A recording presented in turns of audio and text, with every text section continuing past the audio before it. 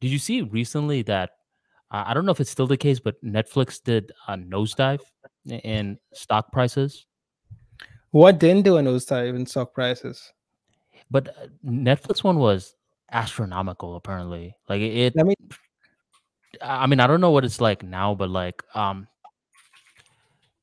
it was a very, very steep stock price Oh man, drop. it's insane. So it used to be 650, and now it's 177. It's like Hmm. minus 75%. Any theory as to It why? used to be 690, not 650. That's crazy. I have a few theories as to why that happened. Do you have any theories?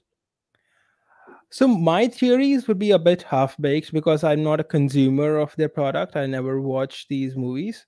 But if Hmm. I had to guess, and these are just like complaints I've heard from my friends, it's that they too woke, where they kind of like push their whole LGBT, black people, minorities thing so much that it goes from essentially being a show about entertainment to being a show about pushing LGBT. Hmm.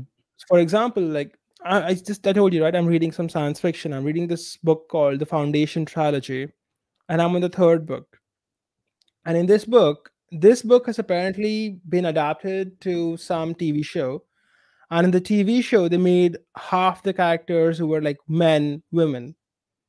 Like that makes no sense. Like a lot of the developed characters, Right. they were men, and they kind of like changed the entire thing, and they made these characters like black women or like whatever, you know. Hmm. And I have nothing against black people in general, but what the hell? Like the book says the guy is like a guy, so why are you changing it to be a woman? That makes no sense to me. And I would say a lot of the stuff is accumulating and is why Netflix is declining. But then again, this is a half-baked theory because I'm not a consumer of their drug. But tell me. Um, that is one of the things, Harsh, where you don't want to mess with the content too much, where you're fiddling too much with certain ideologies and planting it in there. So I do think that's one of the reasons. Another reason is nowadays more people are offering streaming services. I mean, there's HBO, there's Hulu, there's Disney Plus, right? Hmm. So that's another thing. Before, like Netflix was the head honcho, and hey, Harsh is echoing. It is one sec. How about now? So it's somewhat good, but whatever. Wait, Um, let me try your headphones just a sec. okay. Why does it happen after a certain amount of time? It I don't wasn't know. happening earlier.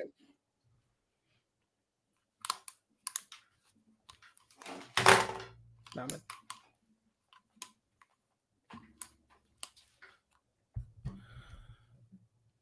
Okay, now it won't happen because I'm on headphones. Speak. Okay.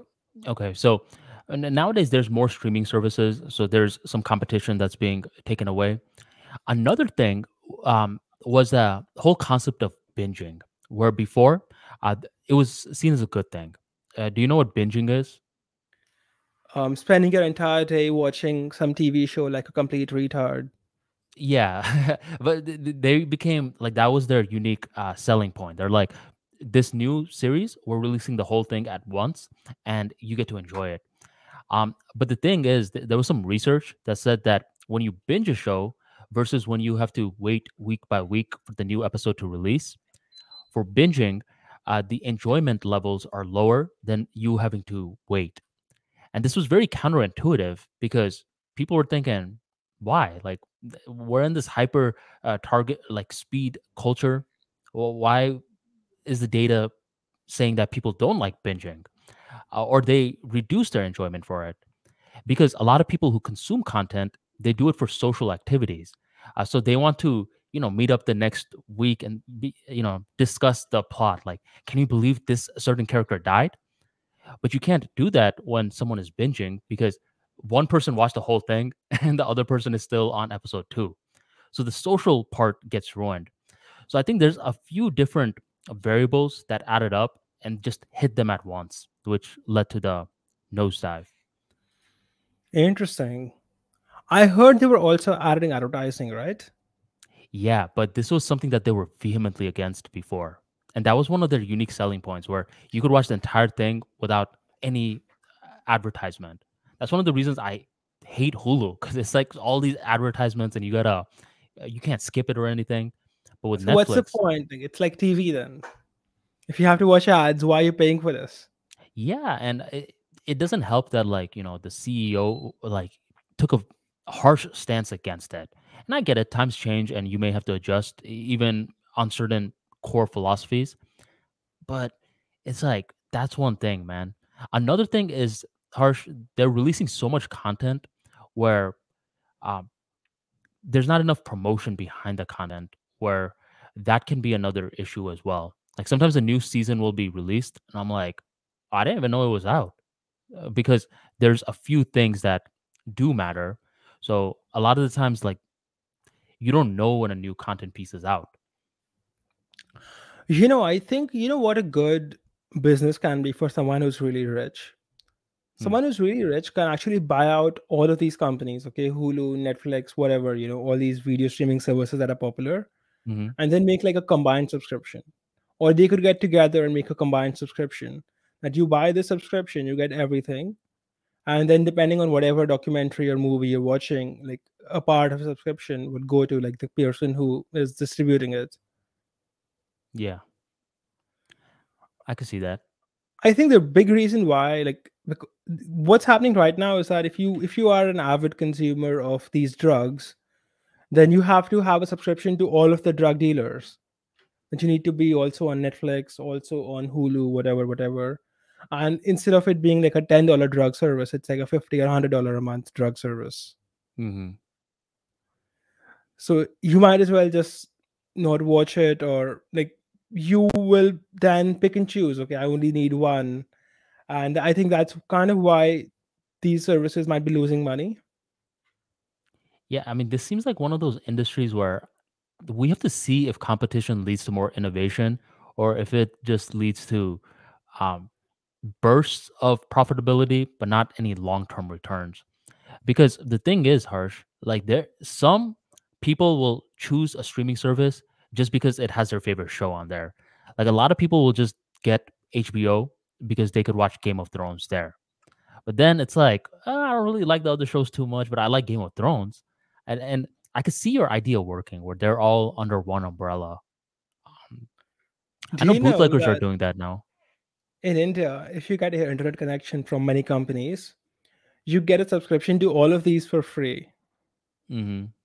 So if you buy a high-speed internet connection, you get like Reliance, what is it called? Like Reliance Video, and you get Amazon Prime and Netflix and Hulu, and all of them with the internet connection for free.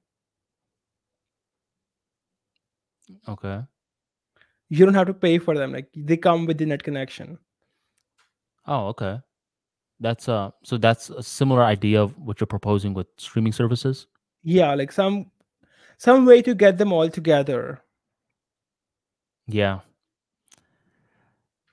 it'll be interesting, man, because streaming is like still a relatively new thing. Like before, people were doing DVD rentals. Before that, they were doing cassette tape rentals. So streaming is a rather new platform or a new methodology. Yeah, I would say it kind of killed piracy, where earlier people would pirate movies and songs, and now no one does Hmm. because they can just watch it from, the streaming service. Yeah. Interestingly, the guy who was selling me this internet connection, he was telling me that, but like, so I have a very fast connection. I pay like $25 a month for it. Hmm. And I get like these services free with it, which is like, Netflix, whatever, whatever. And I was telling him, okay, I'm not going to use Netflix. I never watch it. So how about you pay me for this internet connection, because I'm not going to use all these services, and I'll just use the internet. Look at you, businessman. Yeah, he was not amused. But to be frank, I do save more money. Like I say, it's for me, this internet connection is almost free because Hmm. they give me free Amazon Prime and a bunch of other things which my other family use. So earlier, instead of paying for them separately, I get my net for free now. Yeah, and with these streaming services, a lot of people use it for different reasons. Like some people, they don't watch any of the shows. But have you ever heard of the concept Netflix and chill? I think it means something like sleeping with the girl. Like this is like supposed to be like a way of calling her to your house. You can sleep with her. Yeah, It's like a booty call. it's like a informal way of saying this. Like, you want to Netflix and chill, and so you guys are watching a show, and then something happens. So this guy doesn't use Netflix at all throughout their day, but they have it as a dating vehicle. All right. So that's what Netflix and chill is. The remix of that nowadays is called a Disney Plus and Thrust. See, that's too raunchy. See, Netflix and chill is Netflix and chill. Okay, so you like that one better. But the no, point but remains. Disney. The thirst one is like too raunchy and kind of like gives away the the context. Yeah, yeah. Um, yeah, I mean, different people use these services for different reasons. With Netflix before, they weren't too strict on the password sharing. Nowadays, they're about to crack down on it. So that could be another thing that is playing. I wouldn't say a role in their demise. They went through something like this earlier in their career. Um, the main focus for them should be like focus on the content. Hmm. I don't know. I don't watch the stuff, so I can't really comment on it. All I Yeah. can say is that most people that complain about Netflix that I hear about are them complaining about it being too woke. Yeah, I mean, I could definitely see the woke thing being an issue. Um, but the thing with Netflix, like, if you understand their business model, is that they release so much content, and there's like, let's say, from hundreds and hundreds of new shows and stuff being added on, like 5 to 10 are like super woke, and it leaves, it gets the most publicity, and now all these other shows are viewed as woke too. Some of them, like, they're not really woke. They have great storylines and everything. Like Squid Games was a great show, but around that same time, there's another show where like a man is getting pregnant. It's like, what? So you What? got yeah, so you got to be a little bit more mindful in the show that you're adding on. I get it, like they have their data, they're experimenting, but you got to be a little bit more mindful in that. And you can't. Another problem is that they invest a lot in having like these seasons that do good, and once they build a loyal following, they cancel season 2 or 3. I'm like, what are you doing? Like, keep the show going. Why So did they cancel them? they just cancel it. I don't know. I mean, for like internal politics, sometimes the people don't want to come back, and sometimes they're just like, oh, it's time for it to go. There's a lot of unique ideas. I think to revive Netflix. Remember one time we were talking about uh, Harry Potter from the lens of Voldemort, he who Hmm. must not be named. Well, with Netflix, they should, like, let's say, restart the Breaking Bad series, but through Jesse's lens. Like, how cool would that be? Now they could revive that show and revive Netflix, and the only way you could watch it is through Netflix. So there's a lot of ideas, but it all You mean boils like down to spin-offs, right? You mean like spin-offs? spin-offs. Yeah, spin-offs for already popular shows. But they're already doing that, aren't they? Not Like there's really. I like mean, the Saul show for Breaking Bad, and yeah, but they should do that more rather than releasing so much new content. Do some spin-offs of shows that already worked. what exactly is Netflix's model? Like, do they record on their own, or are they more like a contractor where okay, you make a show and then you can put it on Netflix? So is it like somewhat similar to YouTube, or is it Both, more like both. So they have so they get content from other studios that make the shows, and they also produce original content. I So see? the So House of isn't it Cards out was of their hands? no. If they do original content, yeah. So like for House of Cards, that was one of those shows that were like really good. It's original content. But unfortunately, Kevin Spacey got in some trouble for some illegal stuff. But I wonder if they could relaunch the series from a different angle. I don't know if Black Mirror is a original, but if it is, like they could relaunch or release more episodes of that show. I'm just thinking out loud, man. But what I'm trying to say is that the sky's the limit for these sort of companies. It's just they need to fine tune a little bit more. And I get it because they're pretty much learning with us at the moment because there was never streaming before. So they're learning this new landscape in real time. Interesting. I think that we're missing a big piece of the puzzle in this discussion is how much money does a show actually make? That's a good question.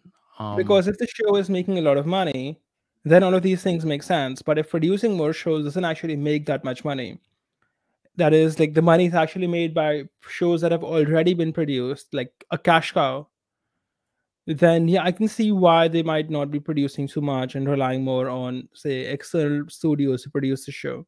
So I'm not sure how much money they're making. and certain shows have like verticals that can expand, like Stranger Things. Like that's a show that you can make like uh, shirts on. Like people identify with a certain character, so they'll like, oh, I could buy merchandise with that, um, and you could expand into other verticals. While certain other shows, like they don't really, they'll be a great show, but they don't allow it to expand into other verticals.